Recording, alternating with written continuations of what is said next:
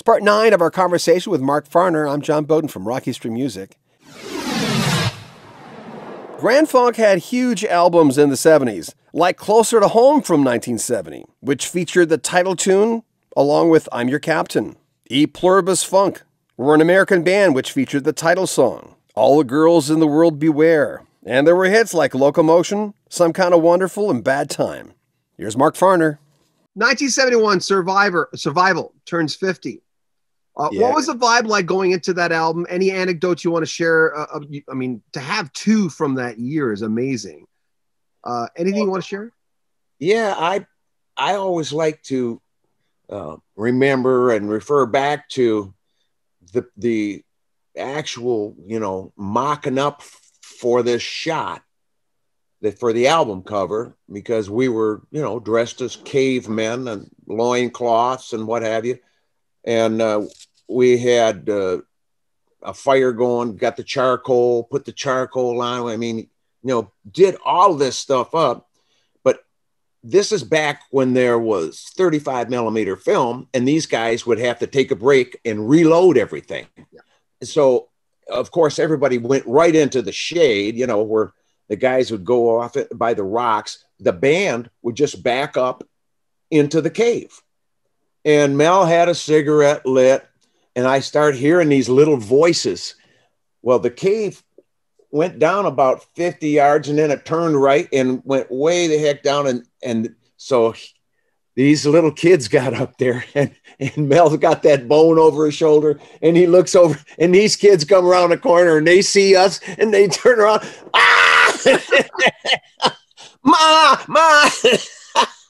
Cavemen live. Oh my God. And so when the ladies got up there, we had to explain what we were doing. And so to calm the kids down, they were laughing so hard. Some of them, of course, knew the band. And that was my next question. Yeah. It was a good experience. E Pluribus Funk. How do you say that? E Pluribus Funk. Yeah. Okay. And E Pluribus Unum means all for one. So E Pluribus Funk, all for funk. What about that album? Another album. I'm doing a lot of things on albums that are turning 50. Anything you want to share about that one? Yeah. As a matter of fact, Stevie Marriott had a SG, a white SG that he said, you should have this guitar. And so when they came to the States, I bought his white SG that had the headstock was snapped off of it, but they JB welded it back together. It was like that mixed the 2 parts together, and you got the epoxy. It wasn't quite lined up exact, but it was good enough for rock and roll, And that guitar, when I played it, it was like playing butter. I mean, it was God. And so I wrote all that music on E Pluribus Funk and played the entire album on that white SG.